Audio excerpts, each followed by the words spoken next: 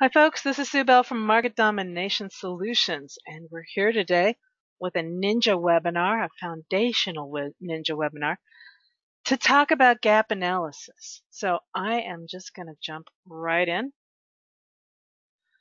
There's lots of different types of gap analysis. Gap analysis is kind of a catch-all phrase. It can talk about any kind of gap in your marketing or even in your business. There's, as the demonstrations here show, there's market share gap analysis, there's sales gap analysis. It's basically looking at where you are to where you want to be. But the other way that you can look at it is where you are compared to where your competitors are. In other words, that being perhaps where you want to be, where your goals are. So we're going to talk about a couple of different gap analysis today. We're going to look at social channel gap analysis, and we're going to look at content channel gap analysis. And one of the things I like about gap analysis is that it's something that the average digital marketer, and particularly SEO, isn't going to talk about. So let's just jump in. Oh, I need this open in another tab. Hang on, I got a bunch of links I want to drop you guys. Let me get a little bit organized here. That's what I should have been doing beforehand. Where did there we go. I found it. Not so many tabs that we can't find it. All right, great. So I will drop you a link. Oh, look at that. The room filled up while I wasn't looking. That's awesome. Good to see all you guys. Let me drop a link to this first spreadsheet. So channel gap analysis from a content perspective.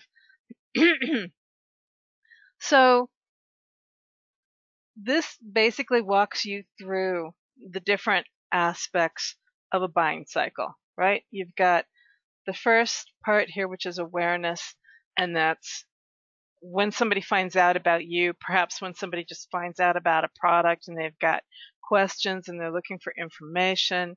And then this is where consideration is where they're developing a preference, right? They're trying to decide on a brand.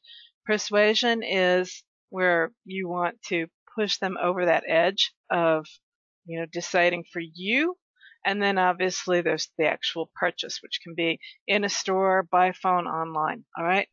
So then down the side here, we've got the different ways that you can approach each aspect of the buying cycle. So you've got, from the perspective of that initial awareness, they might find you offline, they might find you through a paid ad, and all different kinds of paid ads, right? Whether it's Google or Facebook or whatever. They might find you through social, it might be a video, or it might be something viral, or it might just be a Facebook post that gets shared or whatever.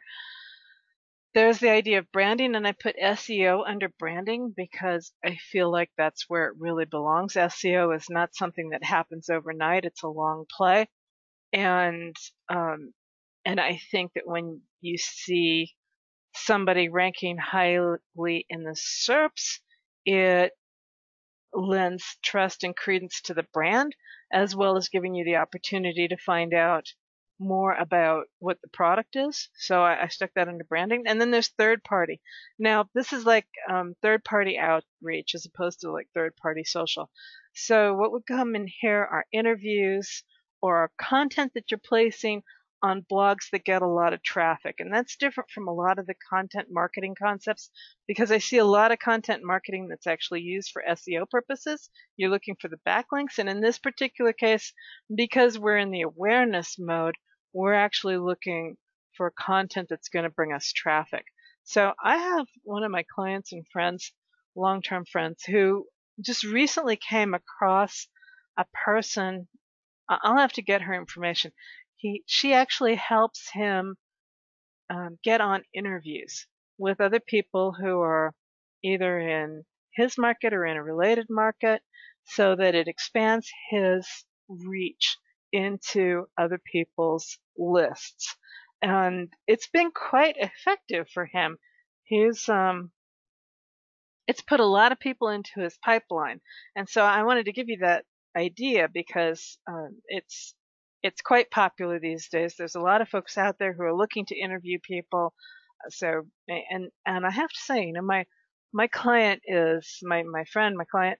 He's interesting to talk to. He's actually a software developer. Um, it's not like he comes at the market from any particularly unique perspective. It's not like he's necessarily got a really fascinating story to tell. So that's an interesting thing that I think you guys should be aware of in terms of outreach. All right, so the next chunk is decision content, right? Where an intended buyer is going from the consideration to the persuasion phase. And so things that play a part in here are going to be desktop or mobile site, a mobile app, which is maybe something that you don't think about too often in this particular phase, brochures, PDFs, and then opt-in content, right? So that's like they've already given you their email address. If they're in the awareness phase, they might give you that the email address, and then the opt-in content is designed to be both kind of a consideration and a persuasion um, avenue. So then the next thing, you're going to want to remarket to these people, right? And remarket can come in the form of phone calls, live chats, email marketing, SMS, display and social media marketing, and obviously retargeting campaigns. So you want to make sure that whatever it is that you're doing up here, that you can get these guys into a pipeline so that you can do some follow-up with them. And then finally, you've got the sales channel, right? Your checkout and all of those kinds of things. So that's going to happen either on your website or in a store or by phone or possibly in an app, right? So the reason we've got all of this on a spreadsheet is just so that you can tick the boxes. It's not so that you can like try to completely outlay your social media campaign. You can certainly put a link to where you've got your social media campaign so that if you want to look at this and use it as a jump off point to each aspect of your content design, you can.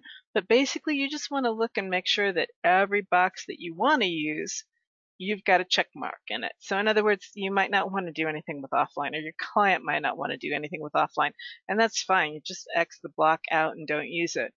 But, I would say that you want to consider, and I would start small. That's the other thing. Start with one or two channels. Don't start by trying to dominate the world immediately. Domination is a thing that takes time. So you want to like highlight those things that the places where you want to start, and then make sure you're right. You make sure that you're progressing as you go along. So this helps you on a couple of different ways, right? It helps the client understand why this is going to take, 12 months or 18 months to implement, depending on how big they want to go and what their budget is and all of those kinds of things. And it helps them also to see progress as you're moving along. So, all right. That's the basic concepts. Any questions? Besides the magic wand? Yeah, exactly. I'll have magic wands out by the end of summer. Yeah.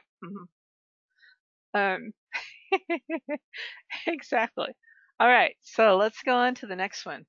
The next one is a social gap analysis.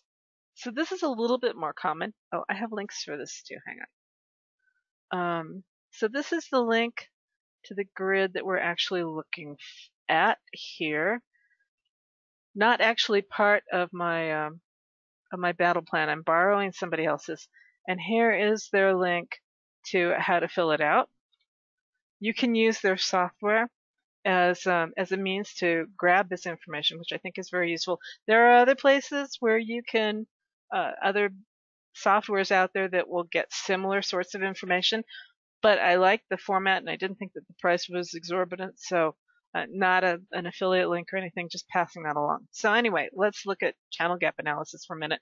The idea here, and I've taught this in certification before, the idea here is to look across all of the social platforms and understand how big of a footprint your competitors have. Because if you understand that going into the market, then you've got an idea of what you need to do in order to be able to compete. So you want to look at, how many Facebook fans do they have? How big is their Facebook group? How often are they promoting? What percentage of their posts are promotional? All of that kind of good stuff. Yeah, exactly. Um, so same kind of concept with Twitter. How often are they promoting? Are they promoting a couple times a week? Are they, posting? Are they posting like 5 times a day? What do you need to do to be able to have the same kind of footprint? And the other question that you want to ask is how important is that? So some of the software is going to try to tell you. I looked at 2 or 3 different pieces of software today. And I went back and tried to look at some of the ones that I used a couple of years ago. And interestingly enough, they don't actually have this data anymore. One of them was Alexa. I think another one was HubSpot. And I couldn't see on their sales pages. I'm not subscribed to either one of them at the moment, but I couldn't see on their sales pages where they still even try to guesstimate this kind of information anymore.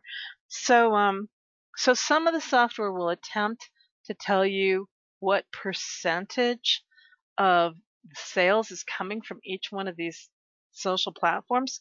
And unless you've got analytics, it's completely a guess. So I just want you to know, take that information with a grain of salt, that it's just the size of Mount Rushmore. But what you can see is how big of a splash they're making. Obviously, if they're still spending time and energy over the long run in some place like Facebook, then it's worth their while. They must be making an ROI, otherwise they would have cut it out. So that gives you an idea of whether or not you want to promote there. If you see that they haven't done anything in Twitter for quite a long time, then it's an indication that they weren't making any money in Twitter. So that kind of an idea is a good thing to keep in mind while you're filling out the form and taking a look at what it is that they're doing. That's why you got the active column here, right? All right, so I just look at this. I don't see too many marketers talking about both of these things. However, what that does is it leads you to this idea of a content strategy. And this is a chart for B2B, and I didn't look to see exactly how new it is. I don't see a date on this. But the idea is there's a whole bunch of people out there who do not have any kind of a realistic content strategy. It's mud against the wall. Oh, 2018. Thank you. And fascinating. I still don't see it, but that's okay. Oh, bottom left. Yeah, there we go. All right. So I would say the vast majority of people out there are throwing mud against a wall and hoping that something sticks. They don't have a plan. They're not looking at specifically at what the competition is doing, and they're not tracking well. Oh, that's an interesting thing. They're not tracking well what this is doing and how it's affecting everything. Let me just see if I want to show you guys something, because I showed one of my JV partners this yesterday, and I was surprised that he had no idea that it was available. So let me just see if I can get into analytics pretty quickly and show you a site that, like my own or something like that, that's not going to make too much difference.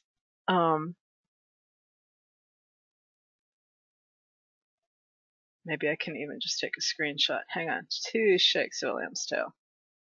All right. So yeah, let me do that.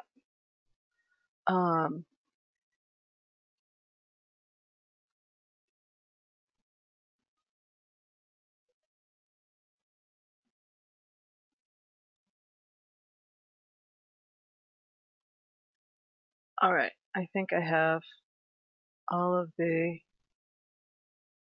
So here in analytics, you've got this little pull down tab. And if you pull this down, you've got the opportunity to create a new annotation. And when you click on that, create new annotation, it brings up a set of boxes down below, gives you the option to put in a date and to put in what it is you want to annotate. And then it'll show up here on the graph with a little thingy beside it, a little flag beside it.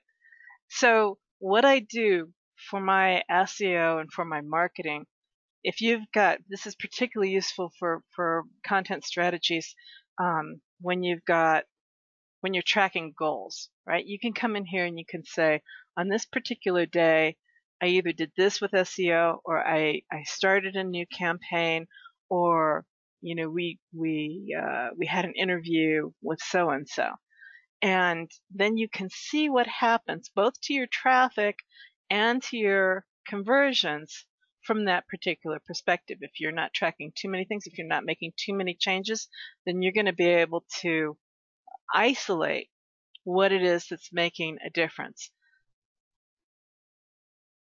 All right. So content strategies. Content strategies as a whole, like, it's kind of a big thing. Like, it can seem overwhelming to try and figure out what a content strategy should be.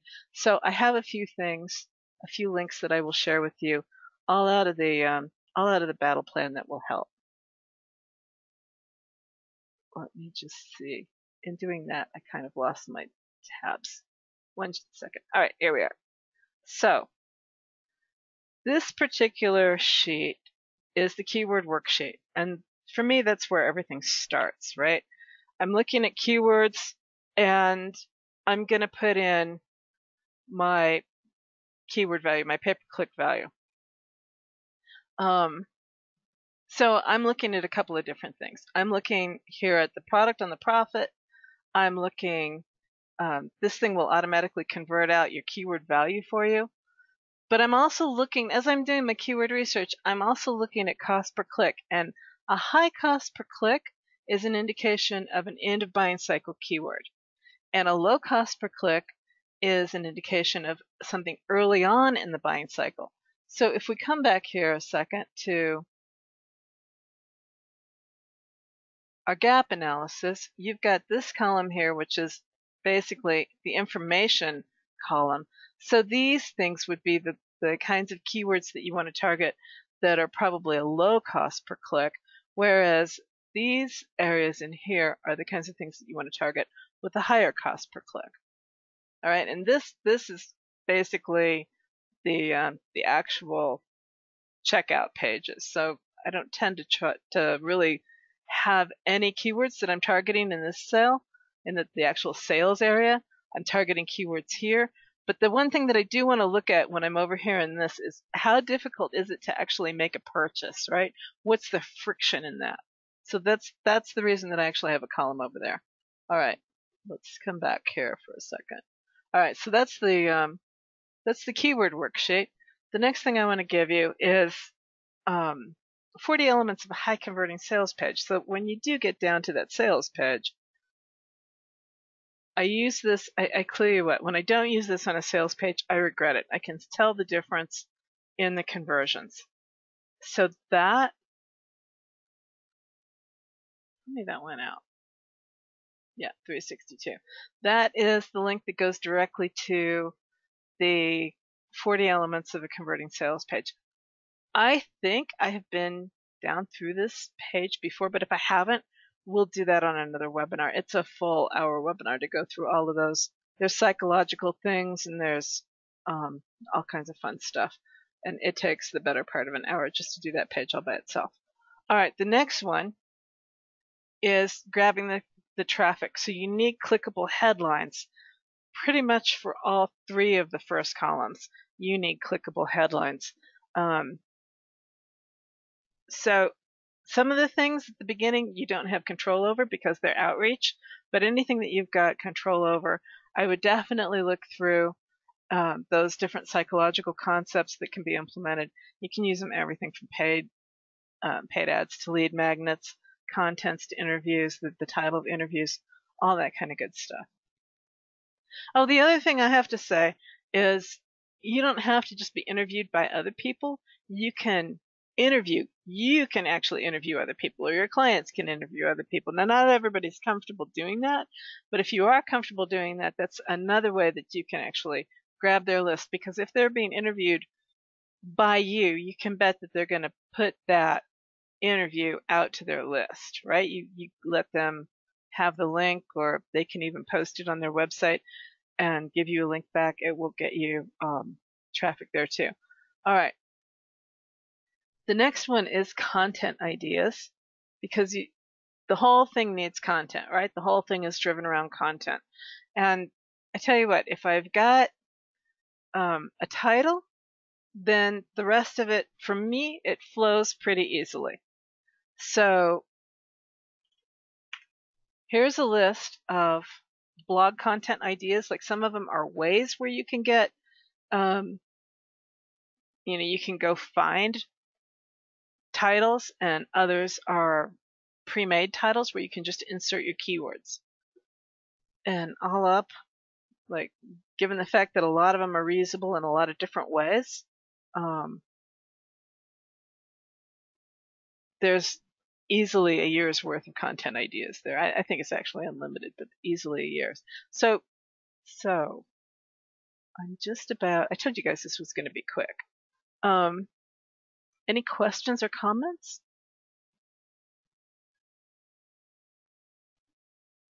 All right, then one last slide. I just want to let you guys know, if you didn't see the email, I have a promotion going on right now for Affiliate Business in a Box.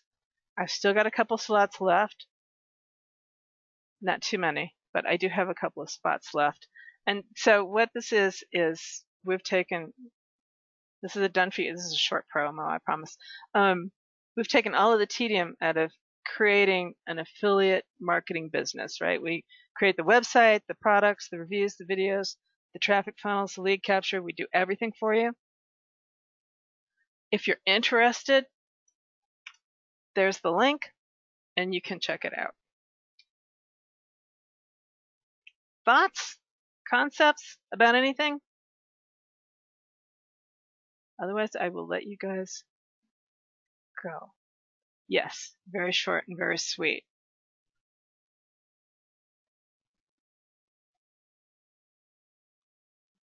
Yeah, absolutely. There's we've got 5 suggested themes, vertical themes on the sales page. If you want something other than that, talk to me. We can probably arrange something. Yep. All right. Hey, thanks, Armando.